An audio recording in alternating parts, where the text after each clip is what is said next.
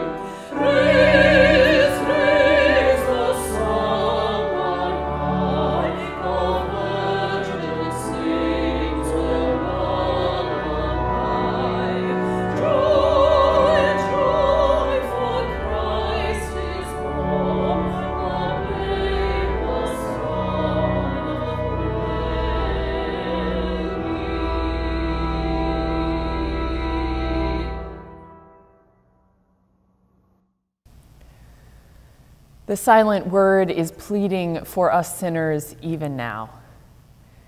All we must do is lay down our burdens before the King of Kings and receive the salvation he brings to us. And so with hope and joy, let us confess before God and one another, using our unison prayer. Let us pray. God who is with us, and God who is on the way, we confess that we do not wait or watch for you. Works of darkness encumber and distract us. We have ceased to hope for peace and harmony among the nations, or for security apart from the defenses we construct. We fear losing what we have and turn away from those who struggle with daily needs. We hear your promises, Lord, but dare not trust them. God of power and love, awaken us to hope and fit us for your service. Amen.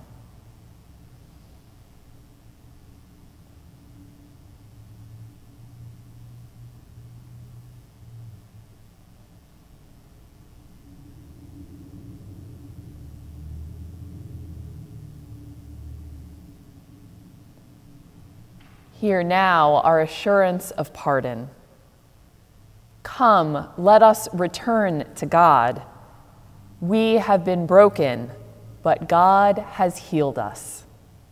We have been stricken, but God has bound our wounds.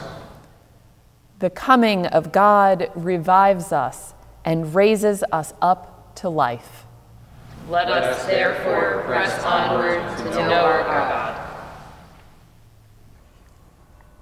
Good morning. I am wearing another necklace today.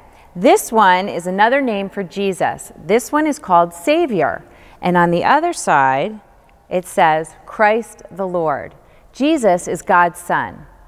In our Bible story today, we hear that the angels went to see the shepherds. The shepherds were the first people to hear about Jesus' birth. Shepherds didn't have a lot of money and they didn't have a lot of power, and they were just regular people. They weren't famous, they weren't well known to the world. But God wanted everyone and everywhere to know the gospel, the good news of Jesus. Just as the shepherds spent their life caring for sheep, Jesus was sent here by God to care for all of us. God wanted Jesus to save us, just like the shepherds would save the sheep. Let us pray. Dear Lord, we thank you for the good news of Jesus. We eagerly await the day of his birth and when he will come again. Help us to be ready. Help us to be kind, to love one another, and to care for our earth. In Jesus' name we pray. Amen. Please join me in our prayer for illumination. Guide us, O God, by your word and spirit, that in your light we may see light, in your truth find freedom, and in your will discover your peace. Through Jesus Christ our Lord. Amen.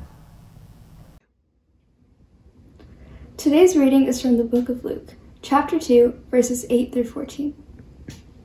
In that region there were shepherds living in the fields, keeping watch over their flock by night. Then an angel of the Lord stood before them, and the glory of the Lord shone around them, and they were terrified. But the angel said to them, "Do not be afraid, for see, I am bringing you good news of great joy for all the people. To you is born this day in the city of David a Savior, who is the Messiah, the Lord. This will be a sign for you. You will find a child wrapped in bands of cloth and lying in a manger." And suddenly there was with the angel a multitude of the heavenly host, praising God and saying, "Glory to God in the highest heaven, and on earth peace among those whom he favors." This is the word of the Lord. Thanks be to God. Let us pray.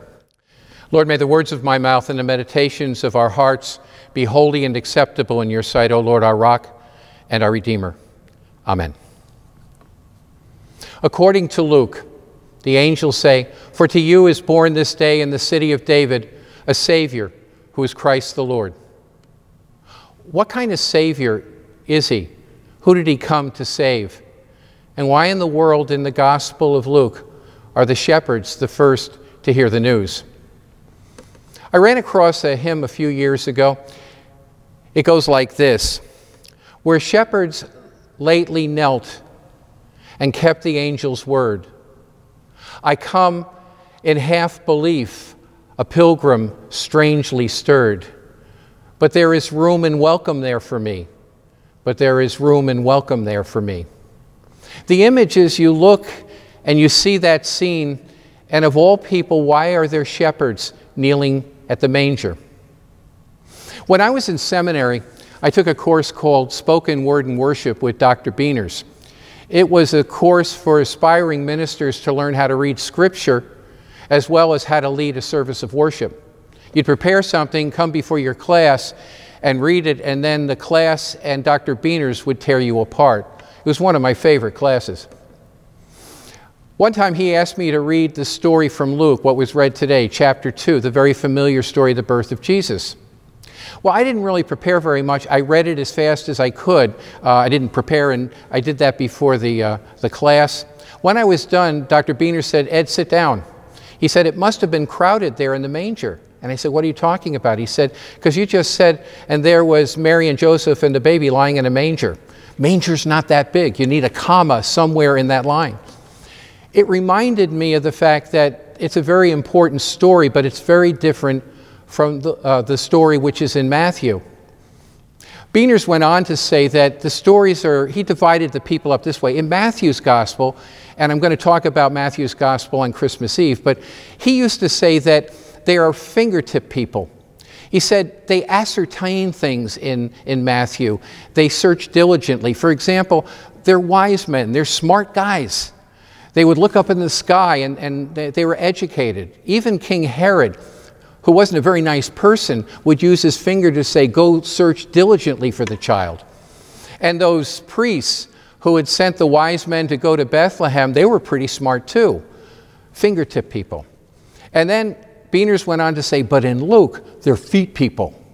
These are common people. The shepherds aren't even in the city, they're outside. They're going to come trudging into the city, and they're going to kneel down, and they're going to be dirty. Why would Luke choose them first? Do you believe that the love of God is titrated out to only a couple of people, those who think that they are worthy and deserving? Or did Jesus come for all people? That, I think, is what Luke is wrestling with. And that's why it's shepherds who come in the Gospel of Luke. In the history of Christianity, I think we sometimes look at this two ways. One is that Jesus came for the deserving ones, the smart ones, the good people, the people who look like me. And something happened in the life of the church which underlined that, sometimes in a very sinister way. I think it was in the 300s AD that Constantine, the emperor, decided it would be a good time for Christianity to be the state religion and not the outlaw religion. And that would sound like a good idea. The problem is, once the Christians became rich and famous, they became powerful, and they lorded it over other people. And then we would become things like crusaders, inquisitors, and we go about our lives sometimes being sure that we were the ones closest to God. We were the ones kneeling, and the other people wouldn't. There is a painting in Florence. It's called The Adoration of the Magi. It was done by a Renaissance painter named Gonzelli. Now, Florence at that time was run by the Medicis. They had all the money. They were the richest in the world. If you look at this big painting, it's on a church wall, it's a whole entourage of people going up a hill to worship Jesus. But the painter knew what he was doing. He made that the three wise men were painted like different Medicis of the past. And what people would look and say, oh, I didn't realize that one of the wise men looked like Cosimo de' Medici. They weren't stupid, but what they believed was only the rich and smart and powerful people were the ones who got to the manger. I've been reading a book by Ibram Kendi, which is entitled Stamped from the Beginning, and it's about a history of racist ideas. And the part I didn't understand but now do was as he looks at the Puritan preacher Cotton Mather and our rather ambivalent President Jefferson, that we in America and maybe all over the world have this kind of hierarchy of race, that we believe that there's some up high and some down low, and it got read into the Bible as if God was selecting certain people who would be closest to Jesus at the manger. You know, when I was a teenager, the movie King of Kings came out, which I thought was great. It was the first movie that I recall when they actually had an actor who you looked at, he was an actor, you could see him face on, and it was Jeffrey Hunter, a great actor. The interesting thing was his skin color was the same as mine. He had sandy color hair, and a couple times, I swear, his hair was blonde, and he had blue eyes. He was my Jesus. And then a couple of years later, it was an Italian director named Pasolini came out with a movie entitled The Gospel According to St. Matthew. All the dialogue was in Italian, but it was just a verbatim from the Gospel of Matthew. But his Jesus was an Italian who didn't have white skin, had dark hair, and he didn't look like Jeffrey Hunter, and a lot of people hated the movie. We co-opt Jesus. We turn him into ourselves. And we think that salvation only comes for people who look like us, think like us, love like us. We think that Jesus only came for the rich and the powerful, the people who know they deserve it. And that's the last thing that the Gospels say. You see, all the Gospels say that Jesus came on earth to save people, and that he was not there to shore up the status quo, but to challenge it. That the kingdom of God was not going to be this kingdom or the Roman kingdom, but that God had a plan for us which was much more than we could ever hope for, and that his love was given to all people. Now, all the Gospels say that, but Luke says it in spades. That's why they are shepherds. In Luke's Gospel, he was writing probably to people who were not Jewish. He was writing to Roman citizens through the empire. He's got two books. It's the Gospel of Luke and the Acts of the Apostles. He starts in Jerusalem and it ends in Rome. He believes that Jesus came for everyone. And you can see it throughout his Gospel. There's a genealogy in Luke. It doesn't start with Abraham. It starts with Adam. When Mary is thinking about what this baby's going to be like in her womb, she says that the baby is coming to lift up the downtrodden and the poor, and to bring down the mighty and the rich. The parables in Luke are told differently. In Matthew, when it's the story, of the sheep that's over there, the reason the sheep's over there and the shepherd has to go after him is because he's gone astray. Not in Luke. He's lost. He never knew where he was before.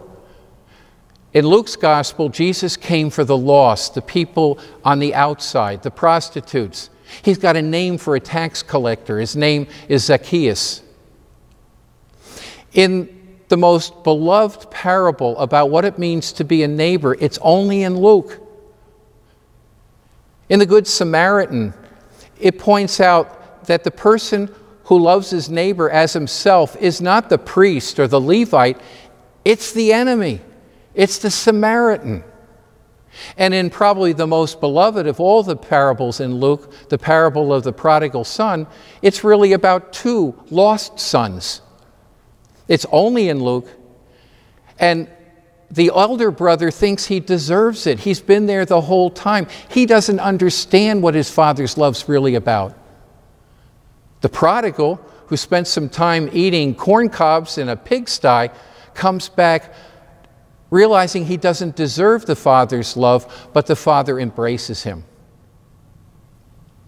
Even if you look at the crucifixion scenes, in Matthew and Mark, Jesus says in anguish, my God, why have you forsaken me?" It's the only thing he says. In John's Gospel, of course, he says at the end, "It's accomplished." But in Luke's Gospel, it's always about reconciliation. "Father, forgive them, for they know not what they do." Thomas Cahill, in his wonderful book about Jesus, says that, think about it, the last words that Jesus says on earth to a human being are to a penitent thief, and it's only in Luke. And he says, and is what Cahill says, something that we all long to hear sometime. "Today you'll be with me in paradise." In Luke's Gospel, nothing's titrated. He loves everybody. And there's room around the manger for the shepherds, the foot people. I used to have a church in upstate New York. It was at the crossroads of two county highways. And it was in the center square. It was on a square.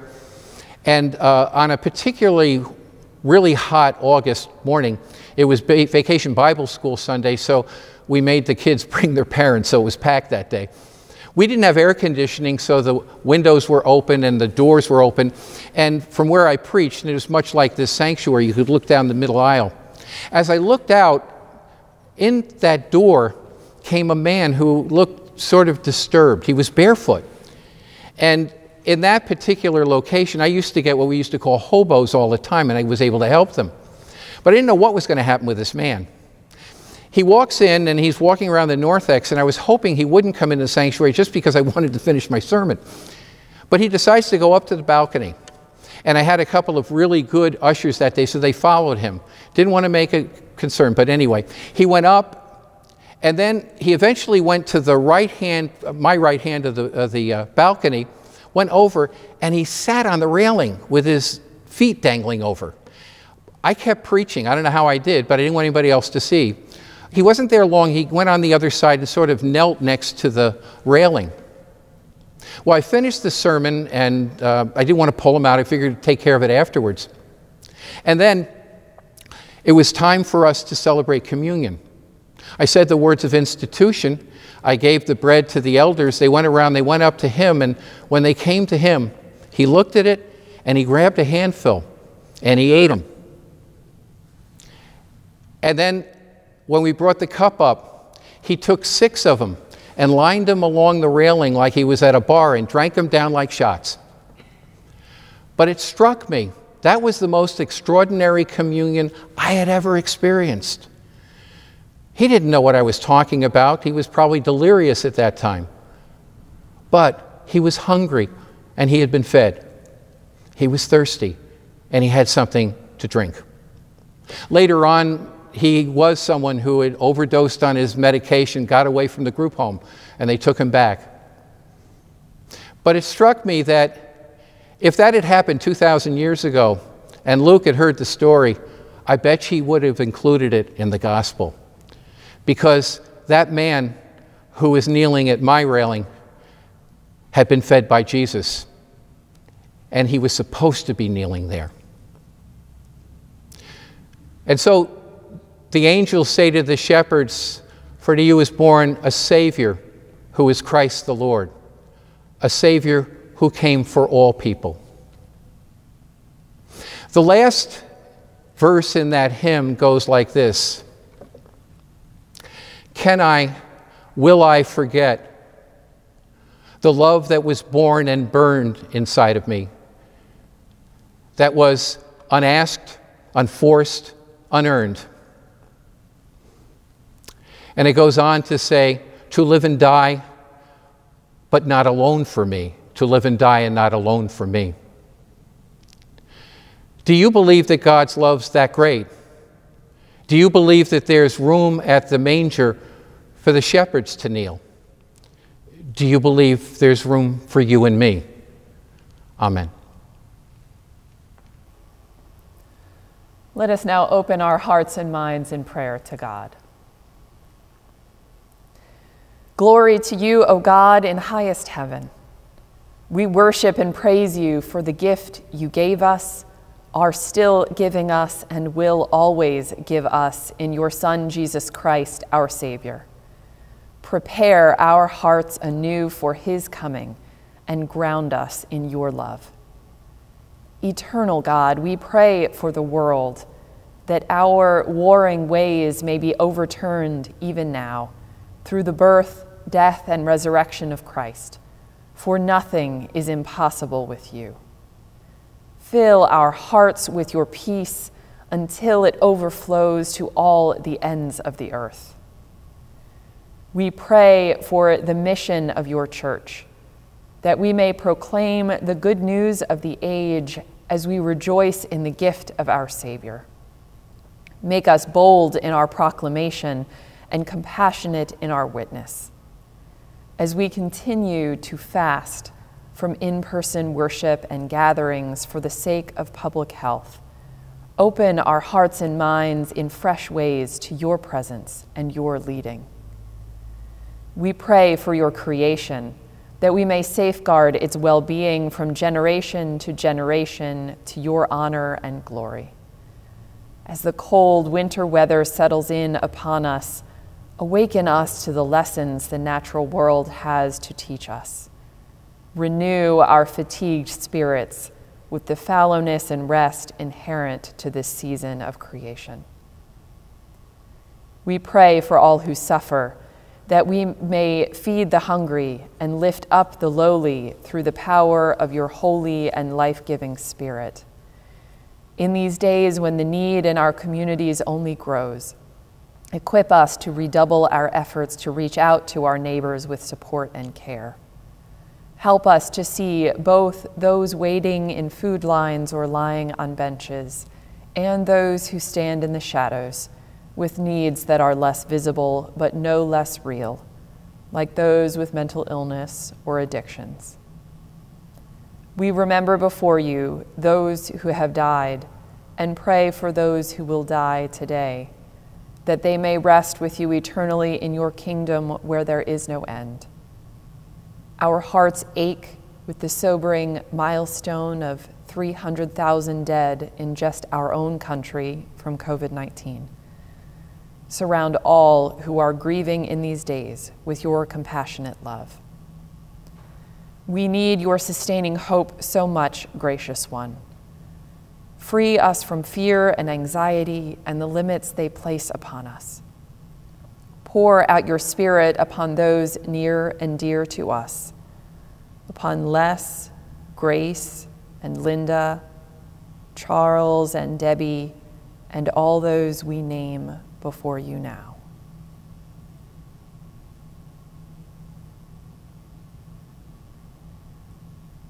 Be with those who are isolated or lonely, and those separated from family and friends.